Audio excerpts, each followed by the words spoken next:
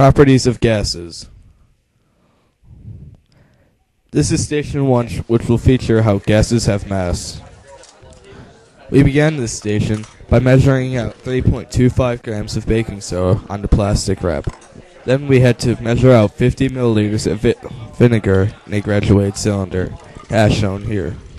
After measuring out the baking soda and vinegar, we had to tie up the baking soda and place it in this bag as shown. By doing this, we prevented any of the baking soda to be mixed with the vinegar prior to us sealing the bag. This ensured that no gases escaped before we actually started the experiment, and we did have accurate results at the end when we record the gas. With the bag sealed, we finally began to shake the bag and use our hands as a catalyst to get the reaction going. As you can see here, we definitely did that, and the massive amount of bubbles showing that the gas and the reaction are being done. And right before your eyes, you can even see how the bag is just expanding at an astounding rate.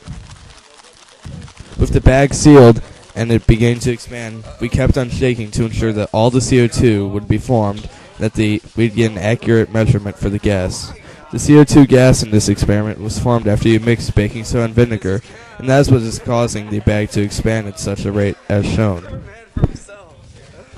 As the bubbles began to stop forming, we realized that the reaction was finally beginning to stop, and with that, we had to begin to take care of the bag to make sure that it not only didn't explode and destroy all of our results, but to also make sure that we didn't make any mistakes recording the mess, as there are also known to be small little holes inside these bags that cause slight amounts to fall out, sort of like a balloon. We then opened the bag and released all of the CO2 gas, and then went out, forced it all out, and then we put it on the scale to measure it to get our data recorded, and find out that after all of this, with all the gas removed, that what remained was, and we found that it equaled 53.23 grams.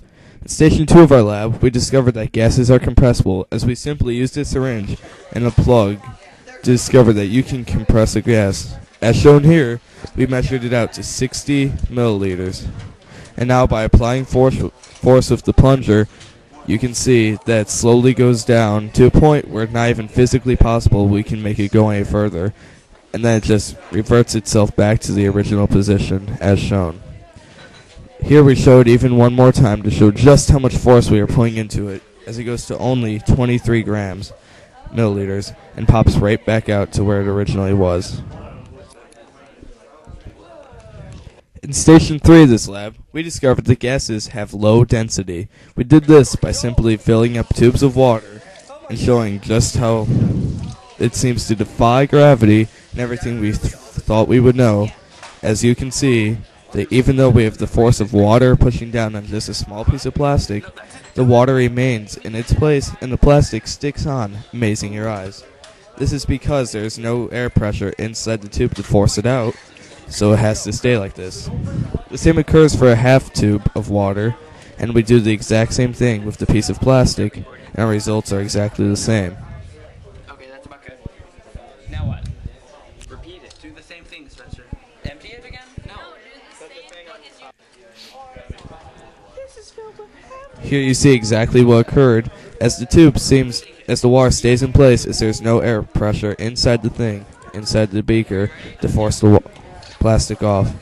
In this one, we decided to use a piece of plastic wrap surrounded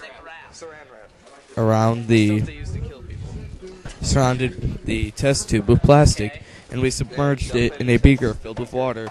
And even here you can see that as we submerged it and slowly removed the plastic, the water inside the beaker test tube itself does not change, even though it is being lowered and risen throughout the beaker. Test tube up and down, keeping its lower end underwater. That's kind of cool. So you can see here that the water level is not changing inside the test tube and is remaining the same. We did the same with the half test tube filled with water and performed the exact same the instructions as placing a piece of plastic over the test tube.